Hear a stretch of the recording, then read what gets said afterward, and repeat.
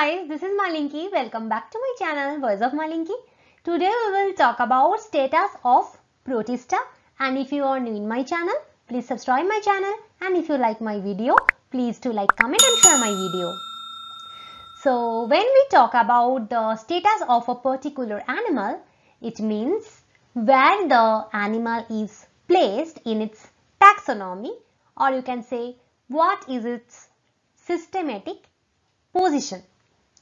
So the term Protista is derived from the Greek word protistos, which means the very first. Organisms belong to Protista are very simple and unicellular. They are known as protists. So protists are eukaryotic organisms who are neither plants nor animals. Protists are assumed as a connecting link between plants, animals and fungi, as these three kingdoms diverged from a common protist-like ancestor. That is billions of years ago. So billions of years ago, these plants, animals, fungi, they all have derived from a protist-like ancestor.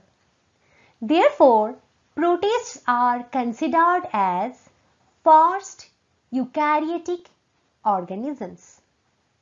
Here we can see this is the example of a protist, that is Euglena. Now, place of Protista. So, Carl Linnaeus in 1758 classified living organisms into two kingdoms, Plantae and Animalia. That's why it is called two kingdom classification.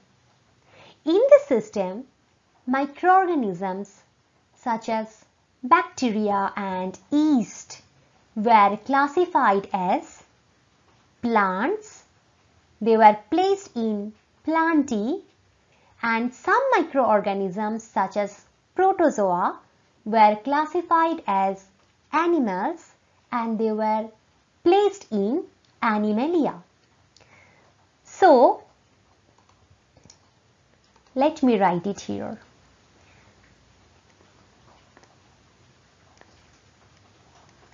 Bacteria,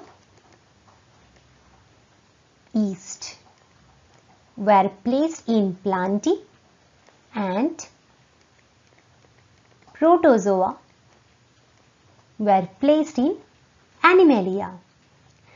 Then Haeckel in 1860s, he proposed a three kingdom classification. Haeckel's three kingdoms were Plantae, Animalia and Protista. Kingdom Protista included the unicellular microorganisms such as yeast, bacteria, protozoa, etc. Therefore, for the first time, he placed unicellular and multicellular organisms separately. So, in Protista, he placed bacteria, yeast and protozoa. Right? So, these all are unicellular.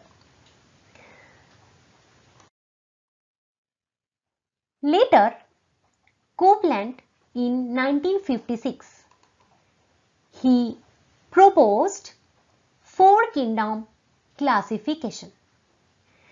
According to Copeland, four kingdoms are Monera, Protista, Plantae and Animalia.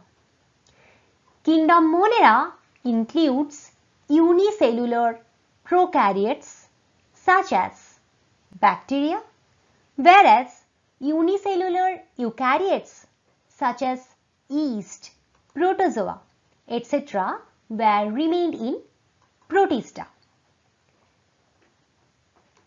So in Monera, it was unicellular prokaryotes such as bacteria. In Protista, unicellular eukaryotes such as yeast, protozoa. Hence, for the first time, he placed prokaryotes and eukaryotes separately. Since then, Protista includes only unicellular eukaryotes.